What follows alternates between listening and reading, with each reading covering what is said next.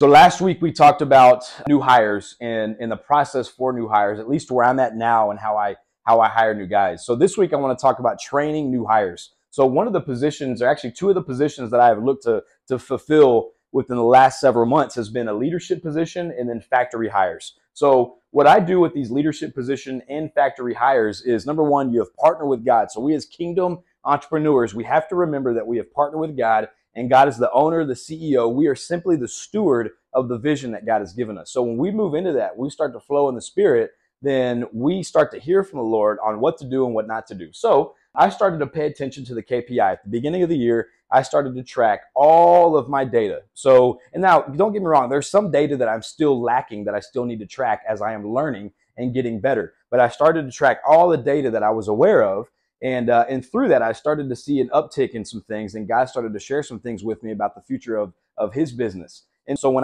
I started to understand these things and see the data, as an example, I've sold more jobs this year and built more jobs this year than all of last year. And so that's just a blessing in and of itself. So when you're collecting your data, when you have your vision and all of your goals detailed out for 1, 3, 5, and 7 years, you break that up into monthly goals that then's broken down into weekly goals and daily goals. Then you start to see that, okay, I need to bring on somebody that can handle whatever it is that needs to be handled. So this year, started a sales team, and I have 2 people on that sales team, and then have one person, which is my wife, that is managing that sales team. And so what we're doing now is really focusing on making sure that when we are meeting with the sales team that we are adding value. And so there's been a number of things that we have incorporated to that if I go back to the very beginning and probably the first month or more of that, it's like I have changed so many things and will be implementing so many things in the weeks coming soon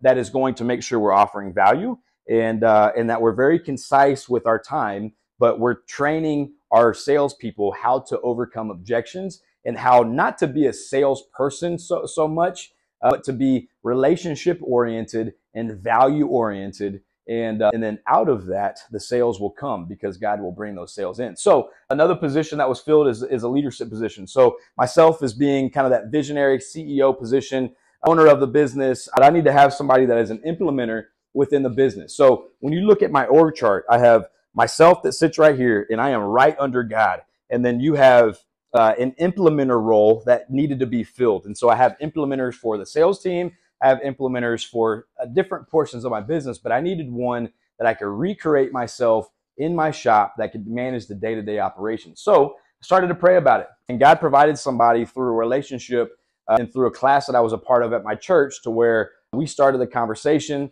and then was able to make that hire.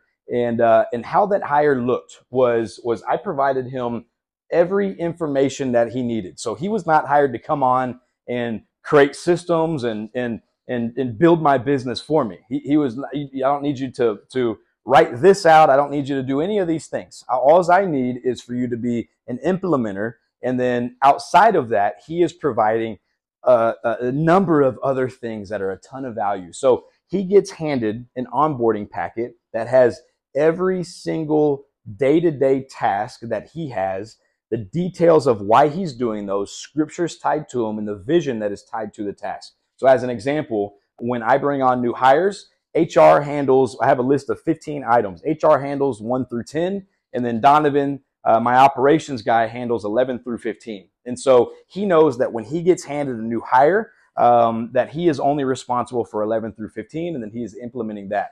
He also is handed how to do meetings, how I look for my top 20% of my guys so I can start pouring into my top 20%.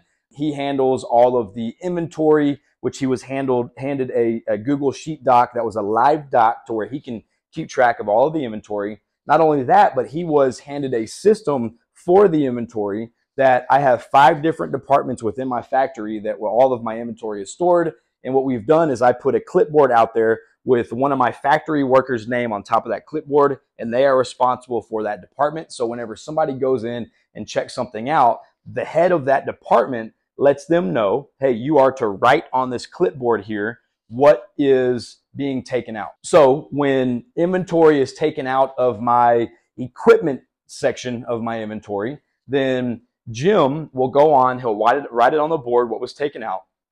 then Donovan will come through with his Google Sheet with his live doc and keep a live documentation of what was being taken out.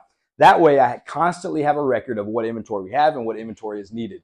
So that is a kind of a filler system until I get a barcode and scanning in and out system implemented. Now, a big part of this is, and I want everybody to hear this. If you are the visionary, if you sit at the top of your business, if you're the CEO of your business, you really need to start praying that God sends you somebody to be your implementer. And what I would encourage, man, if you are in a family business and if you work really closely with your wife, listen to your wife, man, because like my wife, man, I probably have a new idea, probably 3 to 6 new ideas every single day for the business. And if I go in and I start implementing all 6 of these or all 3 of these or one of them, it's going to dramatically change my business. And so I need somebody that is right there, that is hearing the vision, that can tell me, hey, it's not time for that just yet. We need to hold off on that.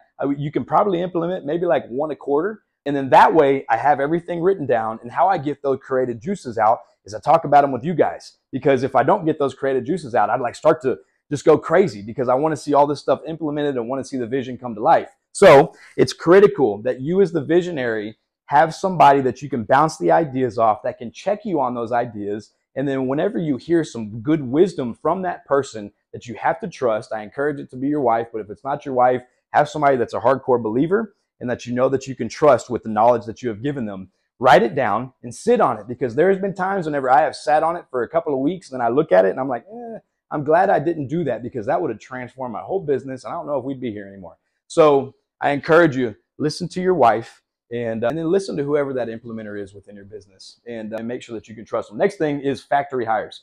So we want to make sure that when I'm hiring people, I have a whole process of how I hire and how I do things. So really quickly, that is a 2-day, or I bring them back for 2 interviews, assuming that they pass the first interview, if you will. And I call them the first time. I have them in the next day or the next couple of days. They come and I sit down with them and I learn more about them. And then I take them back in my shop. I tour them around. And then I find out more about them and who they are.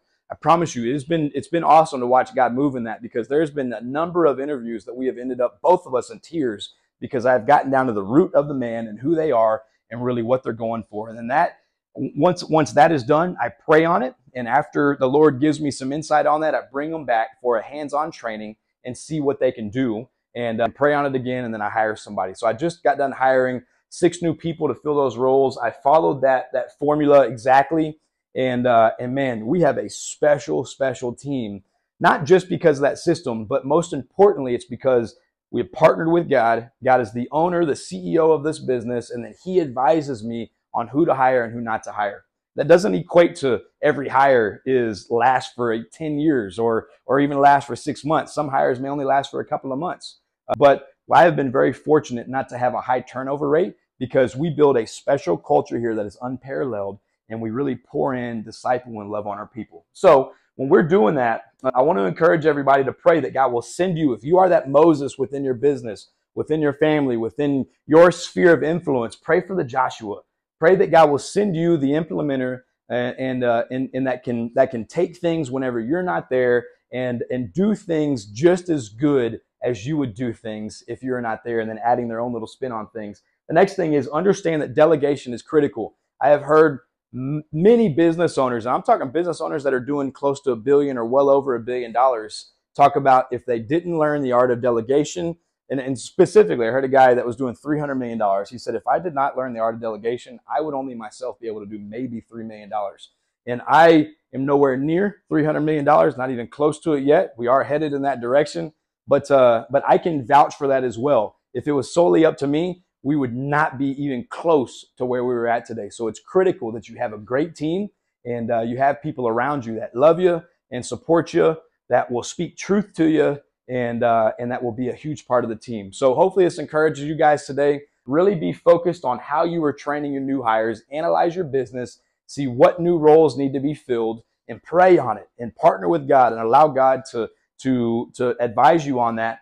And then when you're hiring somebody for this leadership role, think creatively and think about how you can create a really creative pay structure that would maybe not incentivize them, but maybe would incentivize them to perform at a higher level, or give them a vision and a hope for the future to know that, hey, they've got a huge part in this, and where they were hired is not where they're going to spend forever at in the company. They're going to keep climbing up that ladder. So so I hope this encourages you guys. Don't forget, share the gospel with your people, love on your people, pour Jesus Christ into them, and partner with God, and watch how God will transform everything within your business.